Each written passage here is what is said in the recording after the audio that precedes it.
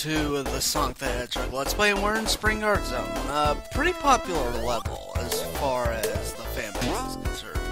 There's not really that many people that dislike Labyrinth Zone. And if you go on the very top platform there, you'll get a hidden speed chute. A lot of people don't know it's there. I think I found that out through a speedrun. That's how I knew that existed. So, you know, hey, go watch speedruns and you'll find lots of good tips. Or you can watch this Let's Play, you know.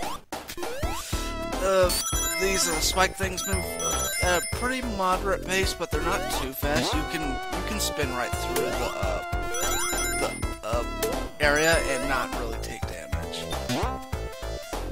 And that's it for Act 1 already. I think I'm spending more time in special stages than I am in the actual levels.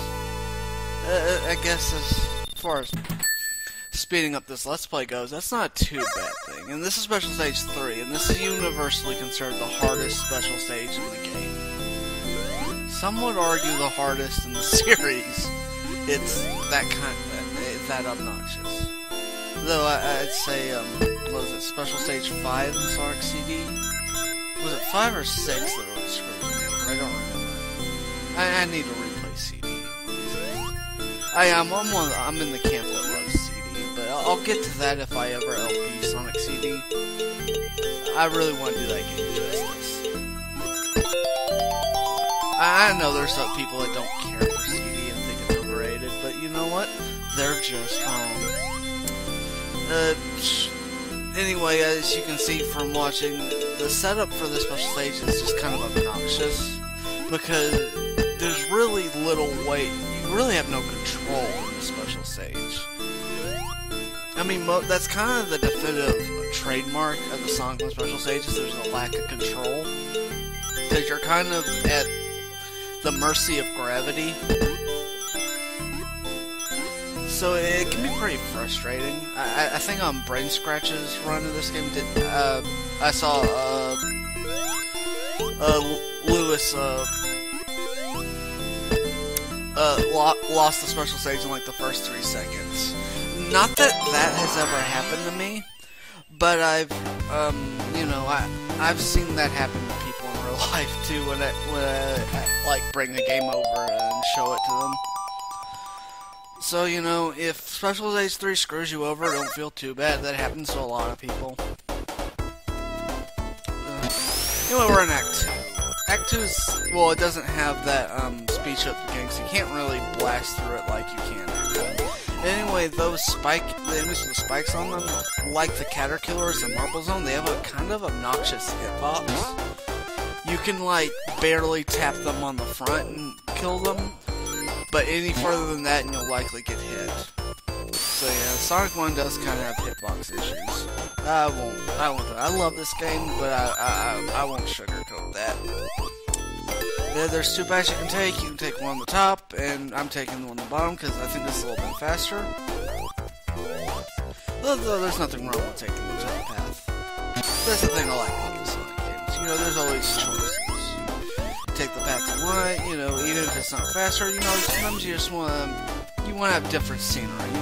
It's like, you know, you can take the normal path to work, or you can take the scenic route, you know. And then this is Special Stage 4, considerably easier than Special Stage 3. And if you notice, the way I'm getting these special stages is sort of like, I'm doing it in Green Hill, Spring Yard, and in Starlight, because those are the easiest to really get a lot of rings in without wasting time. Because you can get into special stages in Marble Zone and Labyrinth Zone, but it's difficult to accumulate a lot of rings in those without wasting time. And this was sort of kind of attempted as a quasi speedrun. Like, it's nowhere near as good as like the official speedrun, but I like to think that, you know, this is a lot better than some average Joe playing this game for the first time. So, you know, better than sharp stick in the eye, as someone else says. You know, that's Special Stage 4, not too difficult.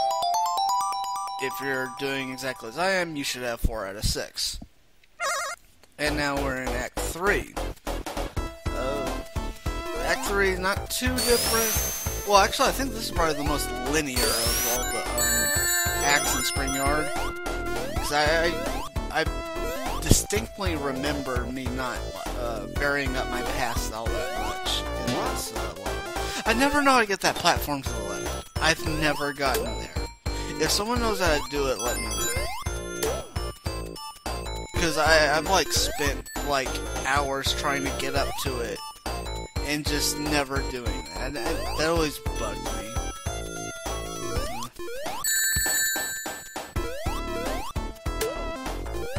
And more of those spiked enemies. Yeah, their hitboxes are obnoxious, but if you play your cards right, you can get both invincibility and a speed shoes, and then you're basically a walking missile of death, and you should move quickly.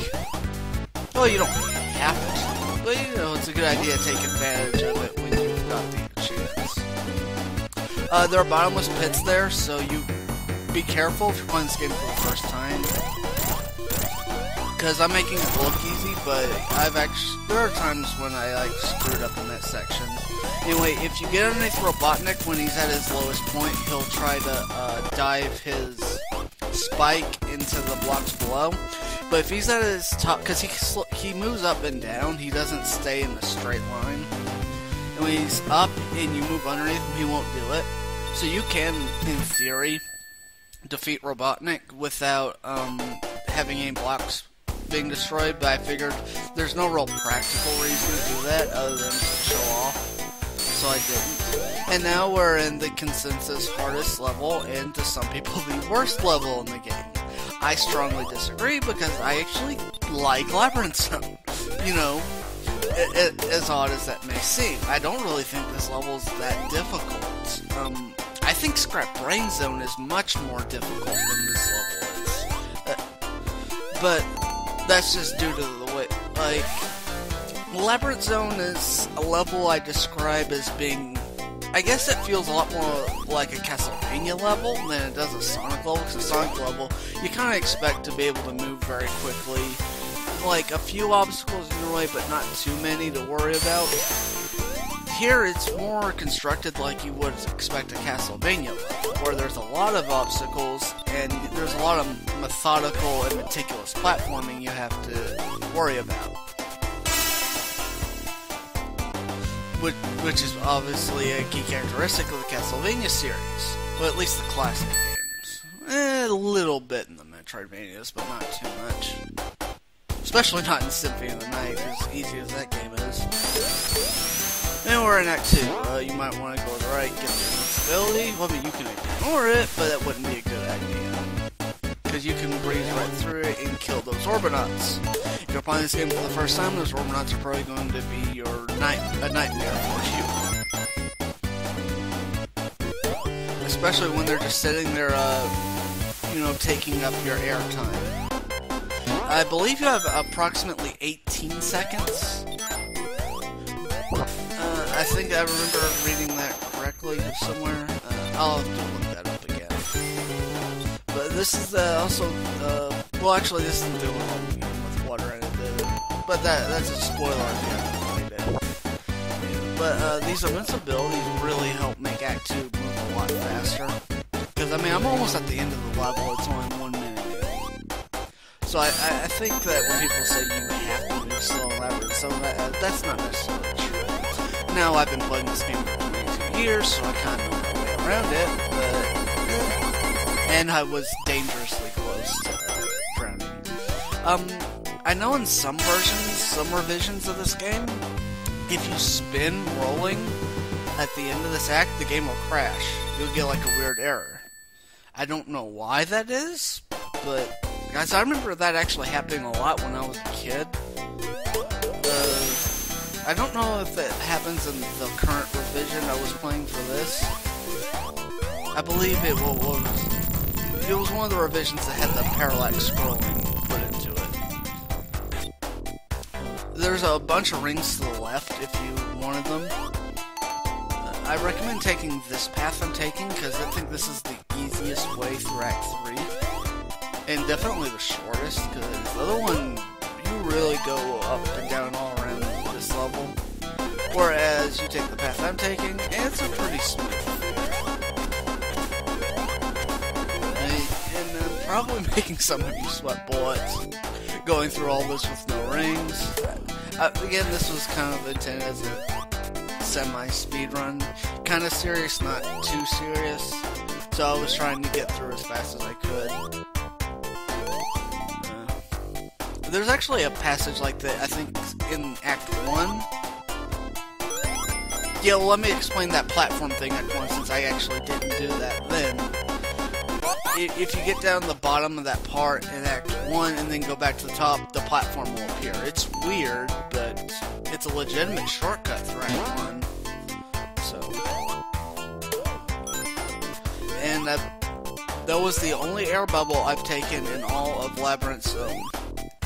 All through Acts 1, 2, and 3. So you can't get through Labyrinth Zone with not really having to stop for air all the time. You can, if you're playing this game for the first time, I recommend you stop frequently whenever you see a new air bubble, just to be safe. Because again, this isn't the level where, you know, this is more of a methodical level. Anyway, we're close to the boss fight, and see, like, we're 2 minutes in and we're already doing the level.